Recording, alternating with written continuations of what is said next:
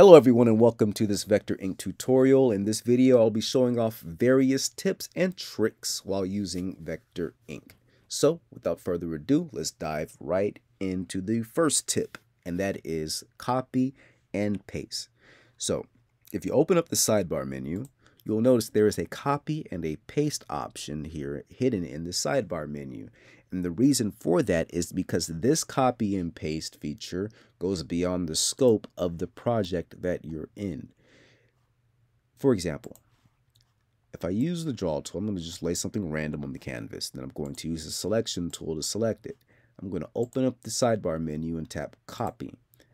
Now, if I open up the sidebar menu again and tap paste, that object will be pasted onto this canvas as expected, right? Equivalent to what this duplicate here does.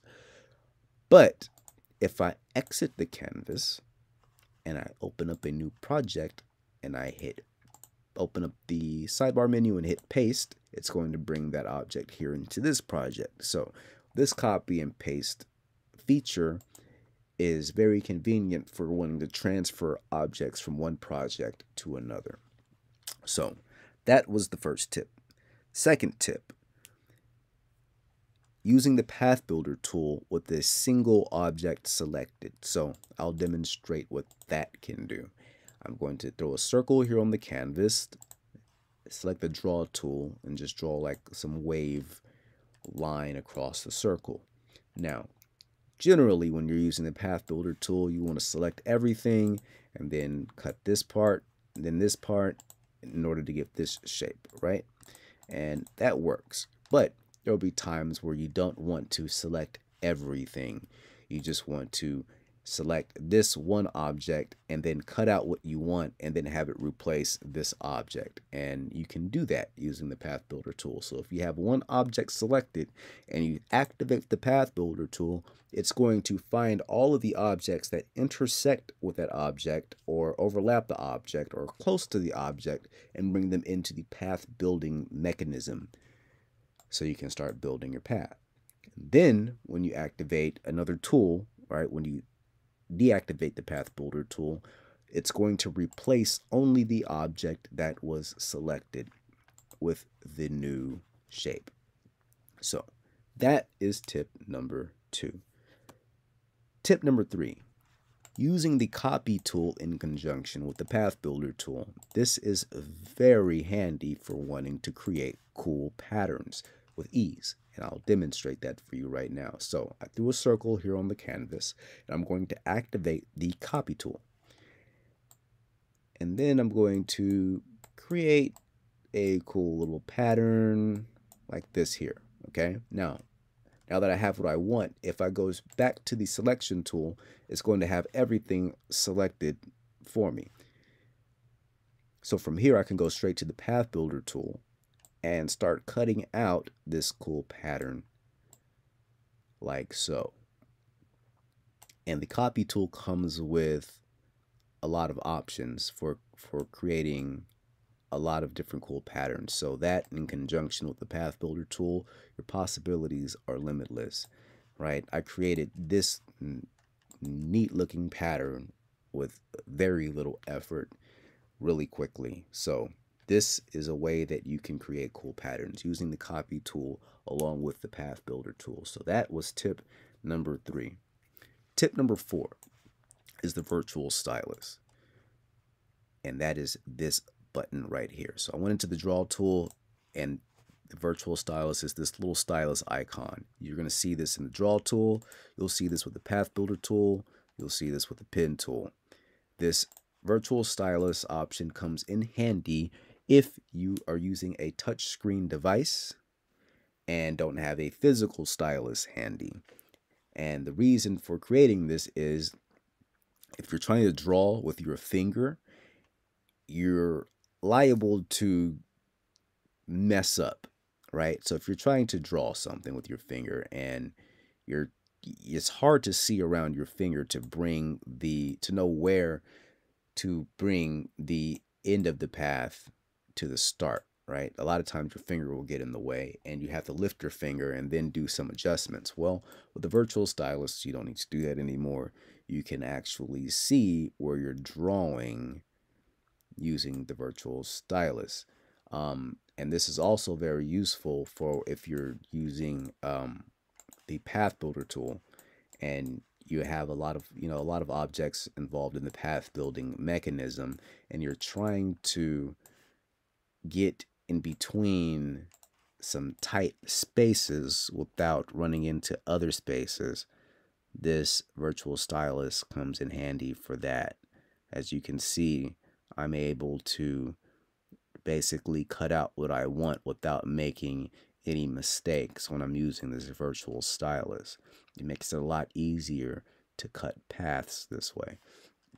So that's another useful way for using that virtual stylus. So that's tip number 4, the virtual stylus. Tip number 5 is the eyedropper. So I've gotten various feedback and questions on how to add custom colors to the color palette. So for instance, say you're messing with the color wheel and you find the color that you want, right? And now you like the color that you want, but you also want to put this color into your color palette up here. Well, you can do so by using the eyedropper tool in the color palette window, and I'll show you. So I'm going to open up the color palette window, and I want to add that color to my color palette. So I can press this plus button, then I'm going to select the new color that was generated, and then I'm going to activate the eyedropper here, and then I'm going to select my color, and that color has just been added to my color palette. So that's how you can use the eyedropper in the color palette window. And just the same, you can use it here in the canvas, right? Let's say we have another color and I want this object to be this color. I can use this eyedropper, whoops, undo. I can use this eyedropper to do so. So that was tip number 5. Tip number 6. This is going to be centered around gradients and the shortcuts that Vector Ink offers with gradients. So let's say, for instance, I want to add gradients to these two objects here. I can select them both, and I'm going to tap on this gradient option. And what that did is it took the color of each object and made the other side of the gradient just a darker color of the object. So that's a quick way to get a smooth transitioning gradient just by tapping on this gradient option here. You can also add gradient to an object by using the gradient tool. Okay, but that'll just give you a black and white, a default black and white gradient color. So if you want to maintain the color, you want to use this option over here to add the gradient, and then come into the gradient tool and make your adjustments. Okay, another thing, and this will be tip number 7.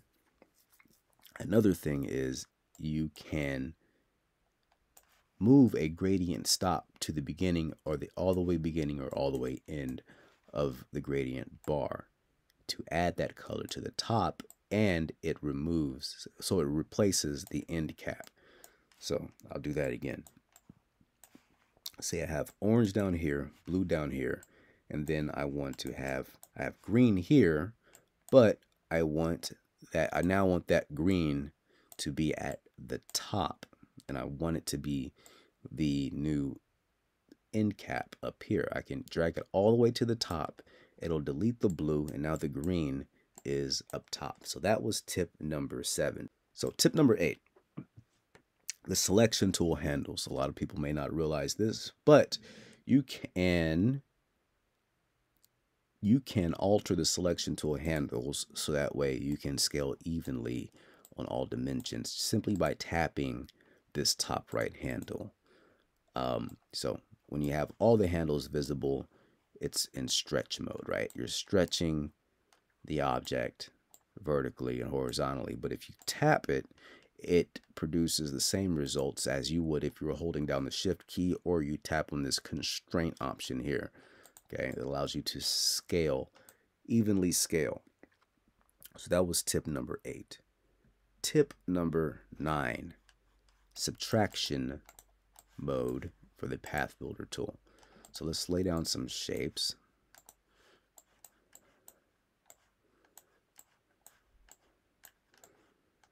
Okay, and then I'm going to activate I'm going to select everything and activate the Path Builder tool. Now, what you can do with the Path Builder tool is use this subtraction mode to subtract a shape out of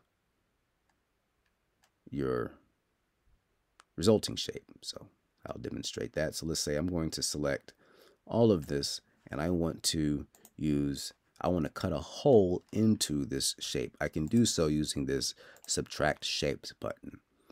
And what this will do is the results will be pink, letting you know that this is not the same shape. See, I don't want that. Let's get rid of that. And you know what? I'll use the Stylus to help. There we go. So it's going to cut out that shape from this shape. So it basically does this operation, this Boolean subtract, on the resulting shape with the subtracted shape. So that is tip number 9, subtracting a shape using the Path Builder tool. And lastly, tip number 10.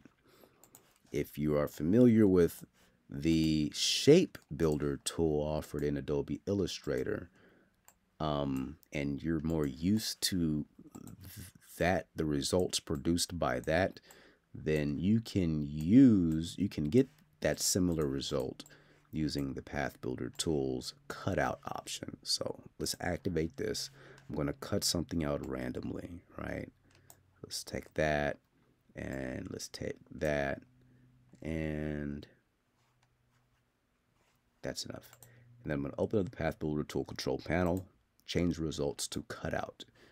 And that's going to produce the same results as you would expect from Illustrator's Shape Builder tool by keeping everything on the canvas but only cutting out your results from everything, right? So it leaves you with a bunch of distorted artifacts like the Shape Builder tool would, and gives you your resulting shapes as expected. So, and that is it. That is the 10 tips that could help improve your productivity in Vector Ink. I hope you enjoyed this video. Don't forget to like and subscribe for more updates and tutorials for Vector Ink. I will see you later.